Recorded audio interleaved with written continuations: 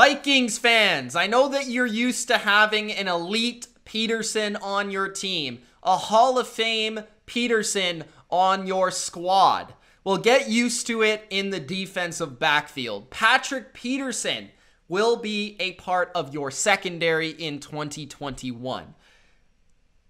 A Pro Bowl cornerback, former Pro Bowl cornerback, 8 times former Pro Bowl cornerback, 1 year, $10 million. Of course, Peterson, playing for the Cardinals throughout the entirety of his career, will now switch teams, switch cities, and be a member of the Minnesota Vikings. I love this move. I honestly have been down on Patrick Peterson for probably the last 3 to 4 years. I've probably been one of the people leading the charge of saying Patrick Peterson is not what he used to be. He's overrated. You know, he's a number 2. He's not a number 1 corner anymore. I've said that for like a lot of years. And just recently people have realized that that's actually the case. Okay? But that doesn't mean that I don't like this move. I love this move. I really like this move. Because Minnesota's biggest weakness was the corner position last year, and it wasn't even relatively close. Like, not even close. Corner position on Minnesota last year was awful, dreadful. You understand it. Why I think Peterson's a nice fit is he can give you a solid starting corner still. He makes plays on the football, if anything. He's still athletic enough. He's smart enough. He's going to jump the football. He's going to cause turnovers. He's going to make plays, right?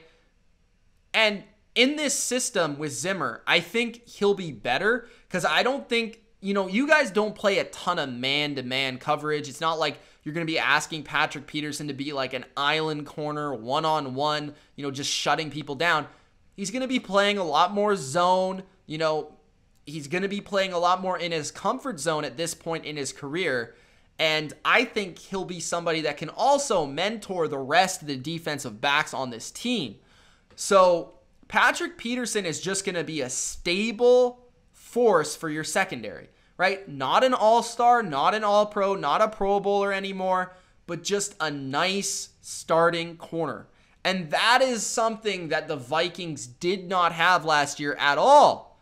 So you mix him in with a young DB group, and you could potentially rise really the rest of this corner and DB group simply by the presence of Patrick Peterson being there. That is also something that is maybe not necessarily tangible, but I do think exists and I do think is a real thing. So again, don't get in your mind that Patrick Peterson is going to be some elite shutdown corner for you. He will not, but he could see a little resurgence in this Zimmer scheme.